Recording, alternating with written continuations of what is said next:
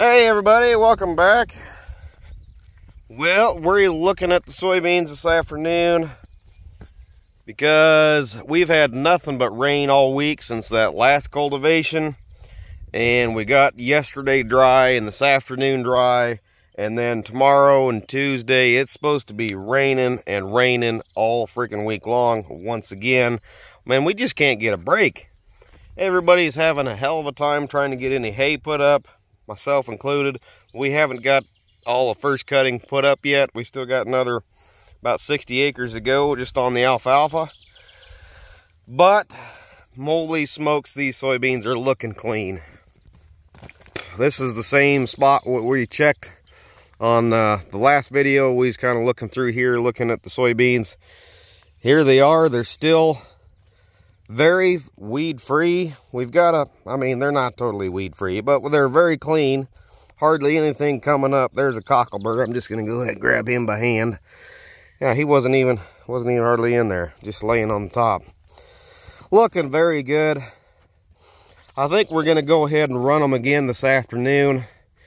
This will be the third and possibly the final time we run. I don't know. It's just been raining so god danged often up here. I don't know if we'll be doing a third one or a fourth one or not. Possibly will, because like I said, it's raining so much. But if we can get dirt really rammed into these, we might not have to cultivate again. I would like to not, but you never know.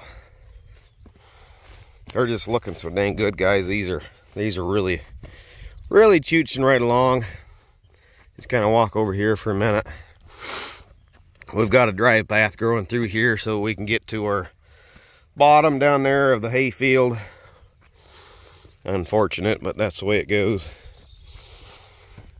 Oh, here we got some weeds coming up, pretty healthy amount. So it's definitely going to do us a lot of good to go ahead and hit these. And that's what happens when you got so much rain every day. And it's good. It's hard packed. So we'll get that broke open and get some dirt rolled up into the rows. Yep.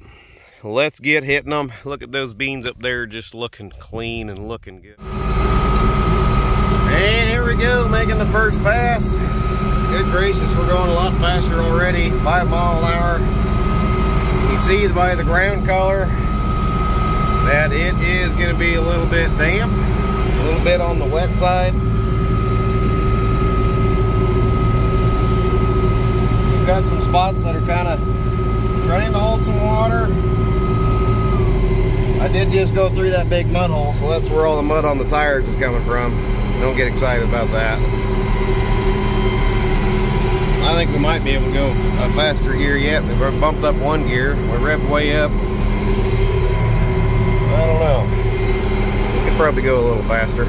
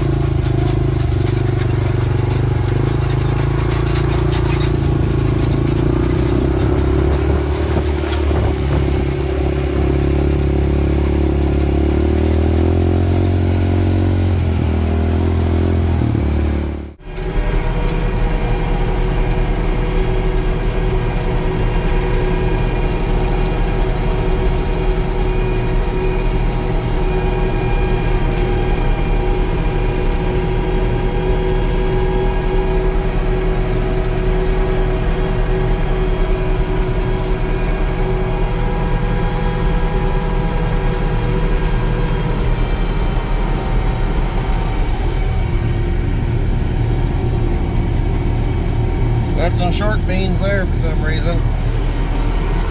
Not sure what that's all about.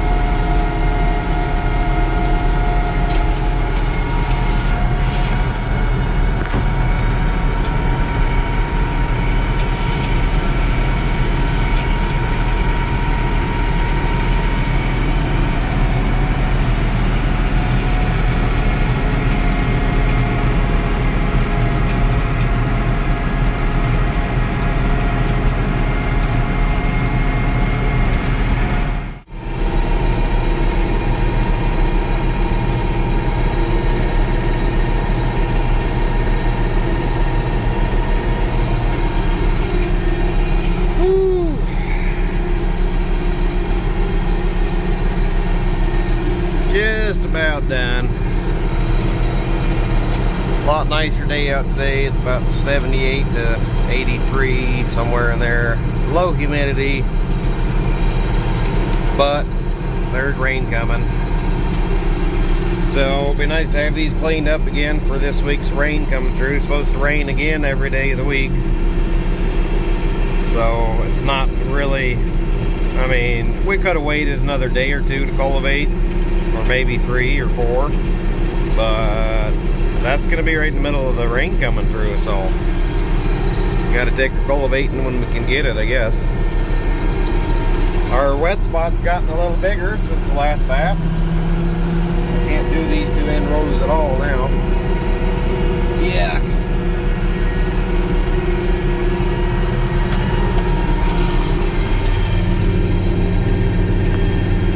Pretty wet.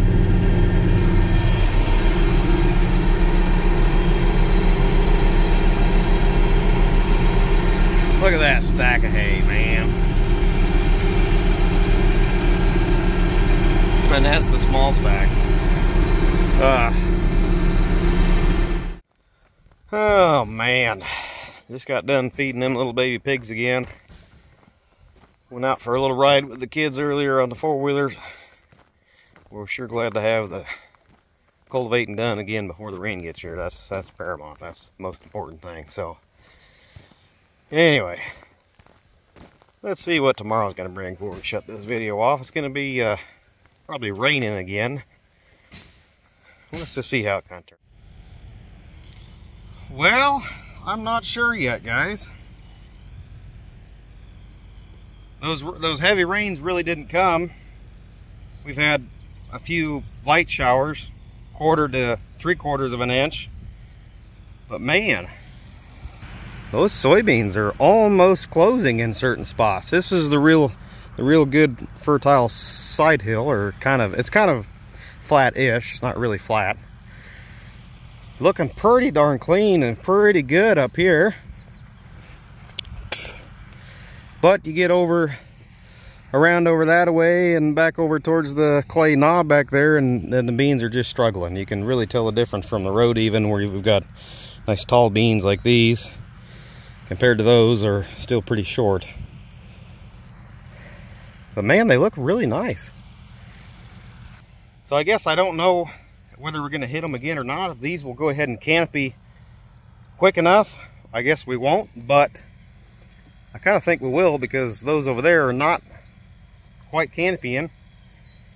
And now I'm at the dilemma where, do I go ahead and run the John Deere cultivator again, or do I switch over and try to use that Buffalo? But I think the Buffalo, it'll do a really nice job in here where the beans are almost canopied, but I think where we get over there where the beans are short, I think it's probably going to bury them. So I don't know. I'm really glad we didn't get the heavy rains, because I don't want to try to erode the hilltop with all the loose soil. But it's nice that we can keep them clean. Anyway, I'm just pulling a few of these obnoxious big weeds out here towards the point rows. Anyway, so I'm not sure what we're going to do yet. Just another lovely day. It's not dry enough to mow hay yet, unfortunately. We had 3/10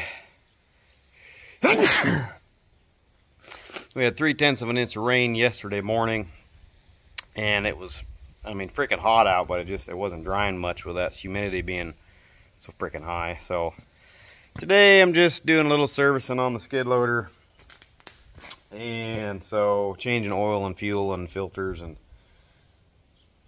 it's had a problem with the starting circuit for, I don't know, a little while now. It started back in February, I think, is when it started, when the symptoms started acting up. And that was, I remember putting the video up and showing you guys, it was, when you turned the key, it kind of acted like it had a dead battery. And we ended up changing the battery, cleaning the terminals, and it was okay for a little while, but then it would crank, but it wouldn't turn the fuel on. And that's when it got stuck on the side of the road, and the dealer came out and looked at it, and they got it to run for us. But anyway, so What we've done so far to be able to utilize the skid loaders, we've got a hot wire going from the starter over there around to the fuel solenoid with a fuse and a switch and everything. That way we can turn the fuel on and make it, you know, turn the fuel on, and then it will start. But it's a major freaking pain in the ass. So I'm gonna go ahead and get the cab flipped up now. We got it serviced and we can start it again. Get the cab flipped up and see if maybe I can't figure out what the heck that thing is doing. It's a nice day out, so hopefully it'll dry here in another day or two. But we're supposed to get some rain again tomorrow and into the next day, so I don't know. It's supposed to be dry towards the end of the week, but then maybe they'll put rain back in the forecast in 2 days, and then it will be... I don't know, man. We can't seem to get hay going back at it. I mean, we got some of the first cutting done, but we haven't been able to get the rest of it done, so here we are. Just kind of waiting in limbo as they go. Okay, guys, so what we're doing is trying to find where that harness right there goes to this guy and up around there to that one. You can just barely see it there. That one is the fuel shutoff solenoid. I'm not sure what that one is, other than possibly for cold weather. It's probably an advance.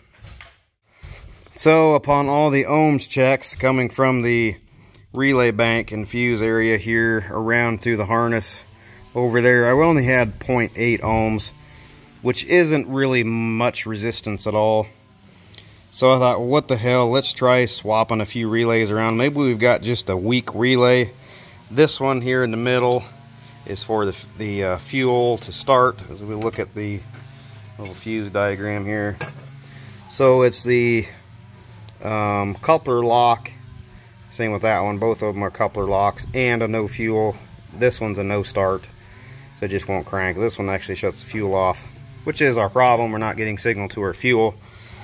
So I just went ahead and pulled out the relay for that guy and put it back here with the, I don't know why they put the lights back here where you can't fucking get to them. Anyway, pulled that one out, put this one in with the lights, went up and turned the lights on. Hey, the lights come on. I thought, well, shit, that relay's fine. Well, what the hell? Let's go ahead and try to start it with the light relay in the hole for the fuel. Boom, she started right up. Oh, what the frick? So I've got a new relay here. Pop that guy in, and she fucking starts right up. So somehow this relay, it's got enough connection to turn on the lights, but she's not turning on the fuel. So all the dicking around we've done for the last, I don't know, 5 months is that stupid fucking relay right there that just wouldn't turn on the damn fuel. Anyway, keep that in mind. Your fuses and relays, you know, is a good area to start. I got to tighten that back up yet. But we would blowed everything out anyway, get all the dirt and shit off of it. It's a good little check for us. And I kind of know where the wiring harness goes. She's all, you know, I found which harness has got the wire going to it and followed it all the way back here through this guy. And this is the one right here that goes to the fuel. Checking it over there. Like I said, we didn't have enough resistance to cause any problems, so kind of led me back to that guy. So let's just turn it on real quick so you can verify. Here she's clicking. Bam, starts right up. And I'll show you, we'll put this other relay in real quick. Pull that good one back out, brand new off the shelf. Put that guy back in. Go back up here to the start. See, that's all it will do. Just pop, pop, pop. So that's definitely our problem. Definitely strange that it still works for the lights. Evidently the lights don't draw enough amps or whatever. So that's that. I think we're good enough to go back together, put the cab back down, and call her good for now. We just got her all serviced up. We need to get the hours jotted down. And put some more antifreeze back in, because I even pulled the water temp sensor out and checked that guy, but that wasn't the problem. What a pain. So now that the skid loaders are working good, I'm kind of cleaning up the poop pile around our horse feeder. And I scared out a snake on this side of the poop pile. I thought, man, that's kind of cool. Right over on the other side, though, was this even bigger one.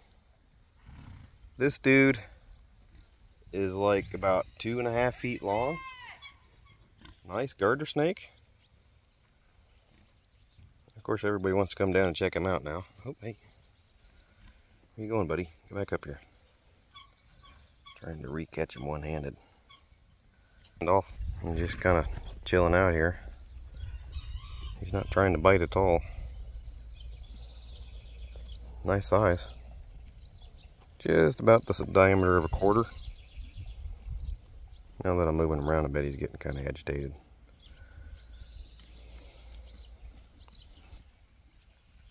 Kind of cool.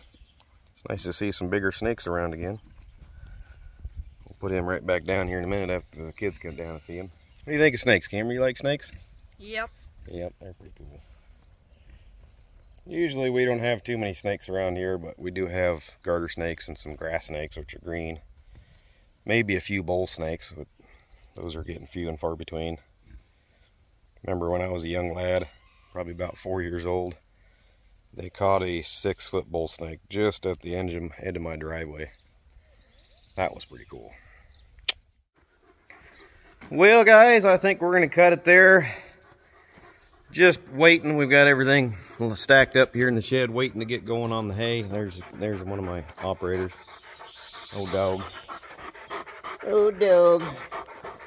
Poor old boy. He's getting old and starting to have some hip troubles. Anyway, you guys know the story. Don't forget to like and share and subscribe, and hope you enjoy watching us carry on here as we kind of tear things up and try to fix things and just sit around waiting on the hay to dry, or dry enough so we can mow hay.